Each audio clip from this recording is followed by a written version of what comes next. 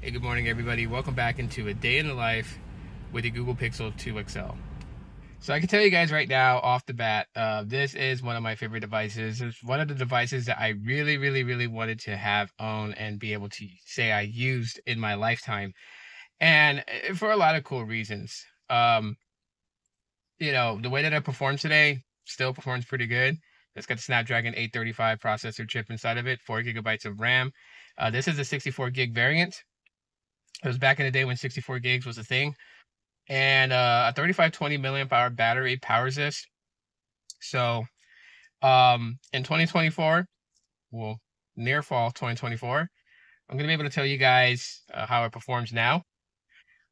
Being that it's still on stock Android, this is a Verizon variant, so I can't unlock the bootloader, and I'm unable to flash any custom ROMs on this to bring it up to life.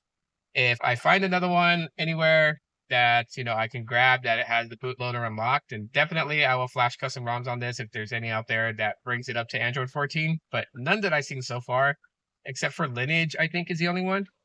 But anyways, so let's go through my day with the Google Pixel 2 XL. Just dropped my kid off to the bus stop, so let's go. So I can tell you guys a couple things here. One, it's got a very thin profile to it. That's one thing that I really like. And actually with the Pixel 2 XL, this is probably one of the only devices that I, have enjoyed that does have a slightly curved display. And it's got a chamfered side, so a little flat on the actual side, but kind of chamfered around the sides of it. And it's got a fingerprint sensor on the back of it for those, so no in-display. And yeah, it's a LTE only, but right now it's connected to my Wi-Fi, so let me just take it off. We'll do a quick speed test, and you guys can see what it's gonna do on AT&T with Boost Infinite or Boost Mobile. So let's go.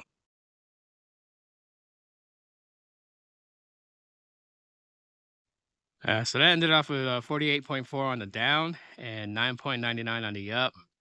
The ping was 33, 809 on the loaded ping for download, and 616 on the upload, and 13 on the jitter. So gives you an idea. It's an older device, so I don't expect it to be pulling anything, higher with a older modem on the Snapdragon 835. But anyways, yeah, that's decent speeds.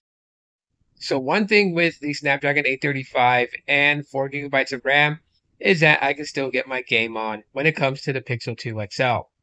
The device, being as old as it is, still amazes me just how well it performs and functions. Now, is it going to perform like a Galaxy S24, Pixel 9, or iPhone 16? No, it's not.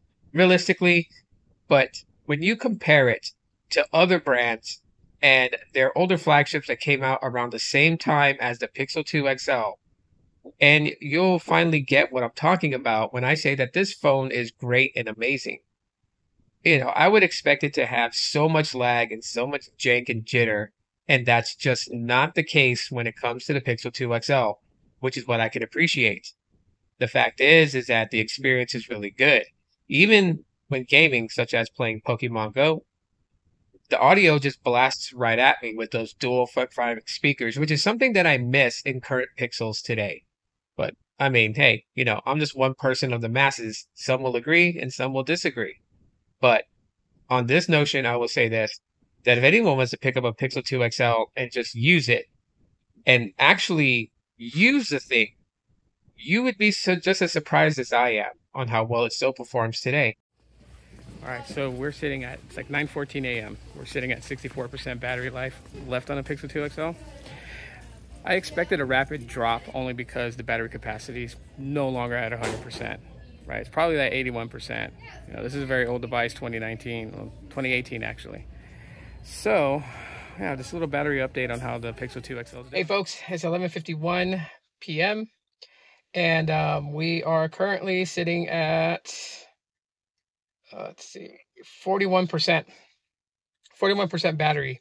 So the battery is dropping exponentially throughout the morning that I've been using it. And yeah, so getting 1 day battery, probably not likely. Especially for, how old and how much time I've used this device. But let's go ahead and do a speed test. We're inside a parking structure, and I want to test out how the antennas do in the modem. So we'll do a speed test right now. All right. So the phone is considerably warm, but let's go. Let's see if we can get this speed test. It's pretty hot today, so even my other device is warning me that no device is too hot.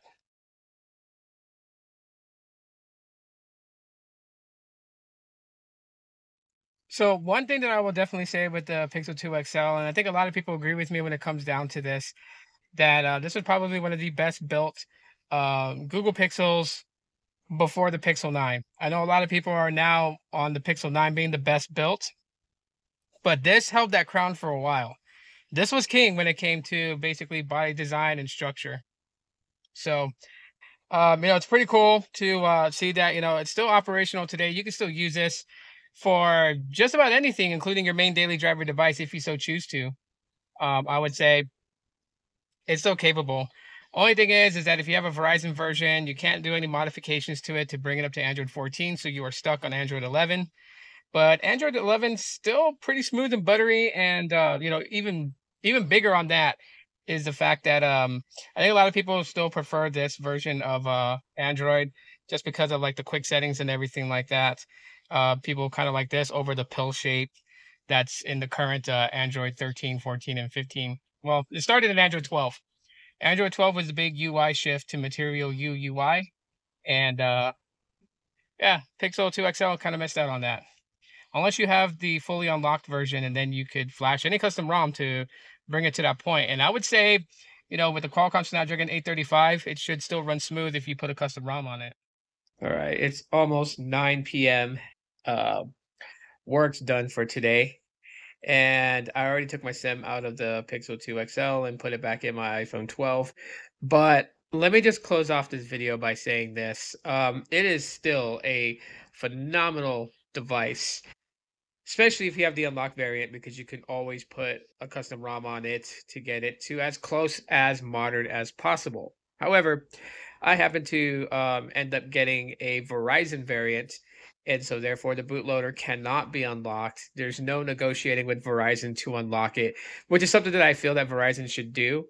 Once these devices are paid off and there's not a balance owed on them, they're not blacklisted, for non-payment and stuff like that. I honestly feel like that they should at least allow Google to unlock the bootloader, or at least when they sim unlock it, also kind of like have it update and take off the Verizon specific variant, software, and install the native unlocked Google software.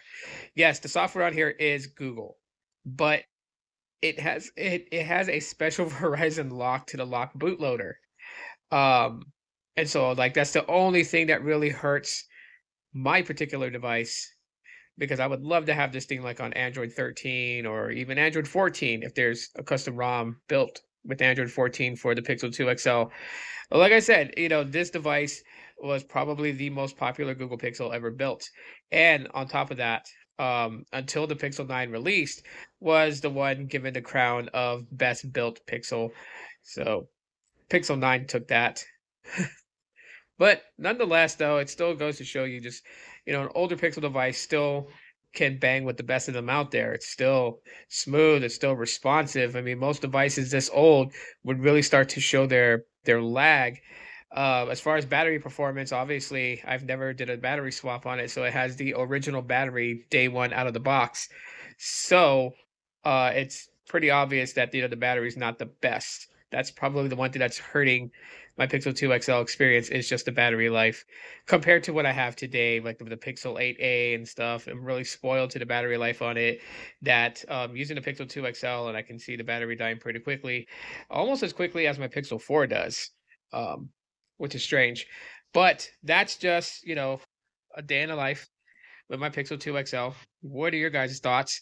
Leave your comments in the comment section of the video, questions you may have, emotional outbursts.